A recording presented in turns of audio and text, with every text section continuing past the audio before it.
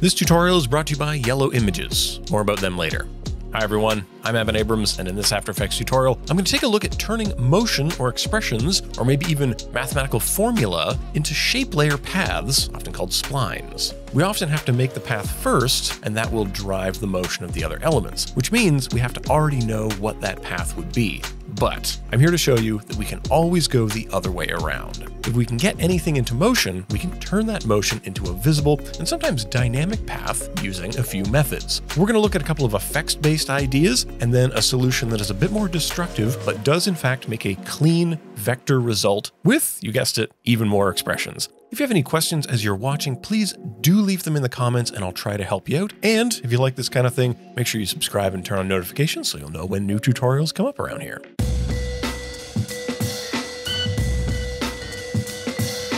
Let's start with the problem. If a layer's movement is defined by keyframes, we can literally just copy those positional keyframes, paste them to a path. Here I have a circle moving around. The position is defined by these Bezier handles and points. I copy the entire position property. I go to an existing path property on a mask or shape, paste, that's it. But what if the layer's movement is not defined by keyframes at all? If we want to make something move in a mathematical way or a generative way, we tend to use expressions and parenting to control that position. For example, since we have control of the x and y coordinates of position, we can make use of this like a graphing calculator. Here I'm using the math.sin expression to move the circle up and down at one rate, while using a different expression to move the circle left and right with a different amplitude and frequency.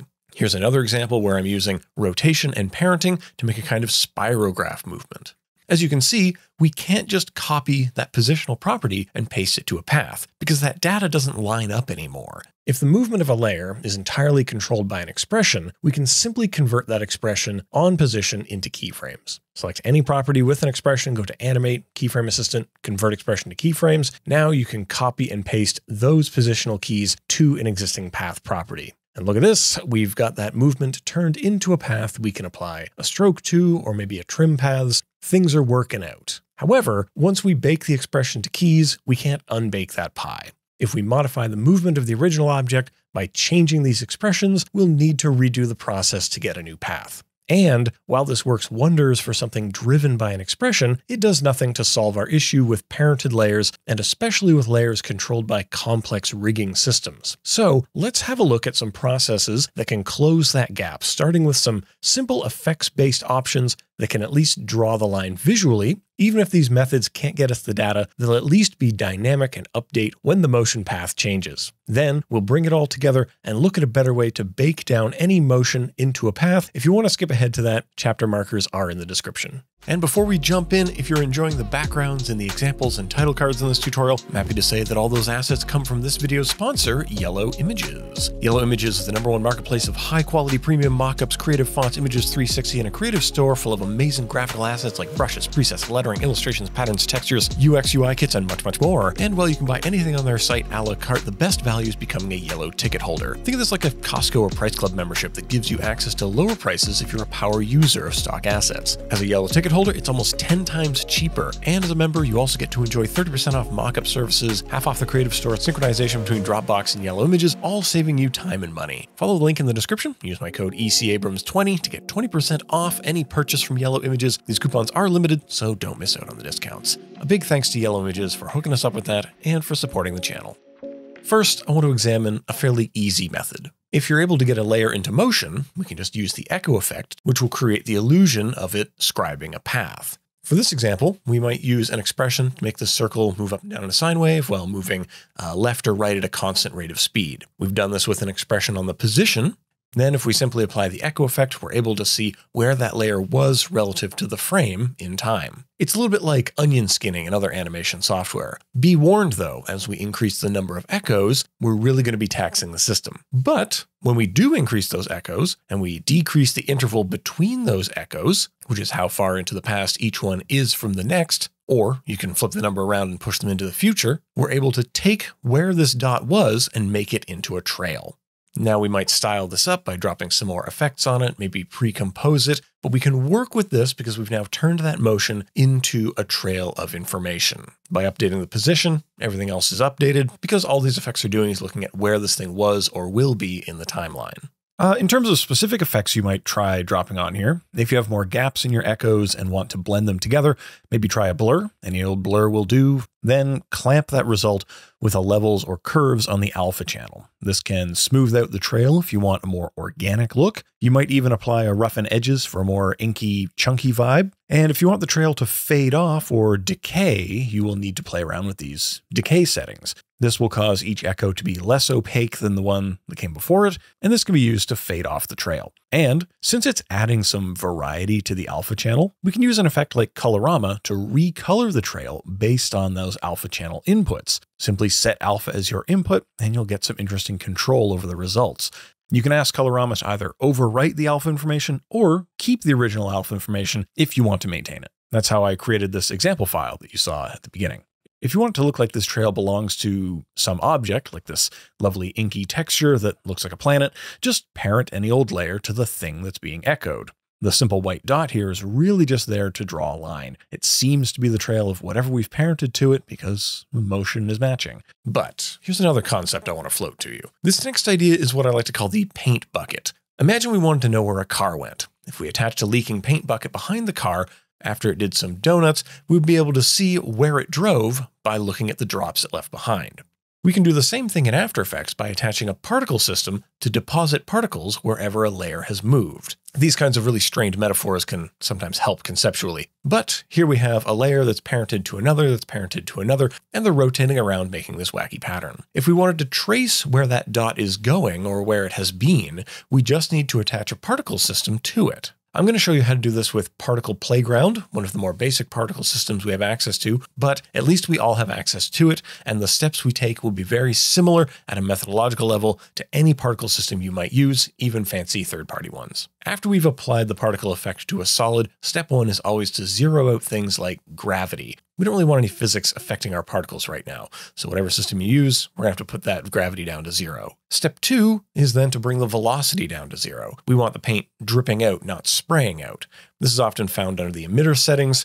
In this effect, it's called the cannon because we're shooting particles out of a cannon-like thing, I suppose. So we're going to bring that direction down, the velocity down, the randomness down. If it's all good, if we've got it set up the way we want, we should just see one particle forever popping into existence on top of wherever that emitter is. It's like we're just jabbing a pen into the paper and it's not really going anywhere. It's releasing ink, but we haven't drawn a line with it. So then step 3 is to turn the movement of that object into the movement of the emitter. To do this, we need to get the position of this point as it relates to the frame of the composition rather than its current position data relative to whatever forces are acting on it. What do I mean by any of that? Well, let's say I make a null layer and parent that layer to the final point that's moving around. I've held down Shift while parenting, so the null at least snaps right to that layer. You may need to move yours around manually depending on where you want it to happen, but this null is going to be the point from which things will emit. If I were to make the emitter's position the same as this null's position, we would assume that that would place the emitter at the null. So I go to the emitter and I pick whip to that null's position, and look at this,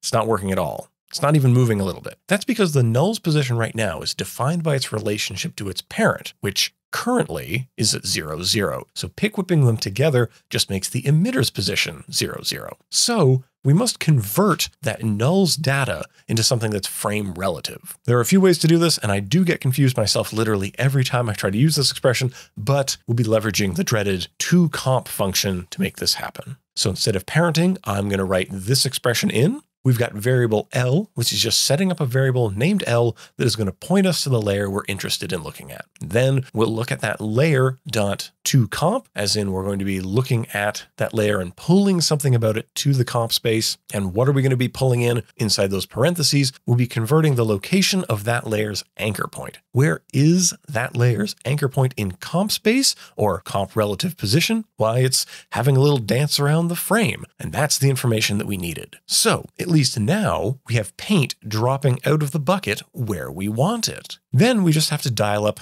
how much paint, which would be how many particles per second, and what happens to the paint, which would be its longevity. How long is that lasting around its lifespan? And then we might look at styling this up with effects or layer styles. We might do something with the decay of this over time. And obviously, we're kind of limited because this effect is making blocks. So we could deploy the exact same idea using CC Particle Systems, another included plugin that has more options for particle types you might explore, and it understands where the emitter layer is in the same way.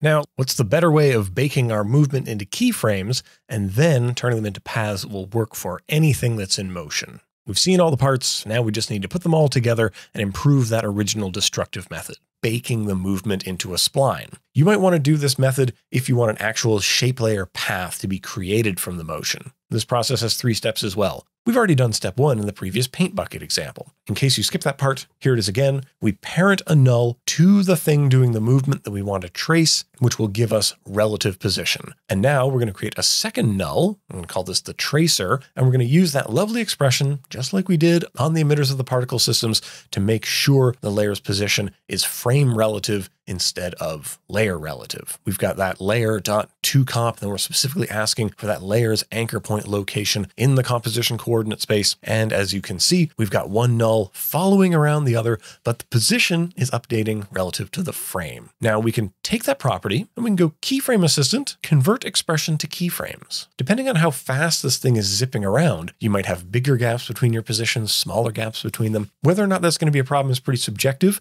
and you might have to smooth this data out with Bezier handles, or you might increase the frame rate before doing the conversion so that you have more points being recorded, and then reduce the frame rate after to enjoy some subframe keys, but to get it nice and lined up. However, we are on to step 3 now. We select this property, which selects all the keyframes, or select only the keyframes you're interested in turning into points along your new path. Since this animation is looping, I really only need a section of these to turn into my path. And then we're going to go to a path property and paste. And notice where these go. 0, 0 in frame terms means up here in the top left corner. So you may need to move this shape layer up to that top corner for these things to line up exactly. Now you can see we have a path that matches the movement. We could put a stroke on here, maybe a trim paths, maybe we offset that trim paths by bringing it on or off, whatever, but we have converted this relative movement into a spline. Sadly, we still had to bake something down in here. So if you update that original movement, you're going to need to do this process again to get that new data set as a spline. Now, if you stuck around this long, how about a bonus round? I wanted to share how we might do this in Cinema 4D, taking the movement of a thing and turning it into a spline, if only because this gets at the heart of how different apps understand and manipulate motion, but how they're all kind of similar in methodology. So here in this scene that I created in Cinema 4D R20, I have a sphere that's just moving around the scene using the vibrate tag, which is similar to the wiggle expression in After Effects. You can apply the vibrate tag from the many tags available, then pick which properties change over time and how much and how often, all in the tag attributes. And when we play through, you can see it's really going. So if I want to make a spline out of this, how do we convert this data from one form into another? There's actually a special object for just such thing. I call it the tracer. I'll just drop that into my scene here and add the sphere to the list of objects I'm tracing, hit play, and ooh-wee, that's a lot of lines. I'll simplify by asking it to not trace the vertices of the sphere. And look at this, we have a little thread being drawn out here. I've converted the data from one form to another. Then, just like we do in After Effects, I might want to style this up by maybe making it part of a sweep object. So I'll make a sweep, add the tracer in here, add a circle in as the thing being swept along that tracer, and now we have this lovely noodle being extruded out into the world. Not particularly complex, not particularly art directed, but I wanted to show you this because at a core level, no matter what the app is, this kind of thinking is the same. We're converting data from one form to another, then working that new data to be visually what we want to see. So much of motion design is about this interplay of converting from one thing to another, and I hope this opens up that way of thinking for you. I hope these methods help you and inspire you to make some cool spirographs, perhaps? If you have other methods to make this happen, I would love to hear about them. But if you have any trouble with this stuff, do let me know in the comments and I'll try to help you out as best I can. If you enjoyed learning this kind of thing, you find it helpful, please subscribe, turn on notifications so you know when new things are coming up around here. And hey, share it around with your fellow creatives. I'm sure they would love to know this as well. If you make something cool with this, and I know you will, I would love to see it. Tag me at ECAbrams on Twitter and Instagram, and please reach out to me on there if you have any troubles in After Effects, motion design, visual effects. Thanks for watching. Until next time, stay creative and be kind to each other. Bye for now.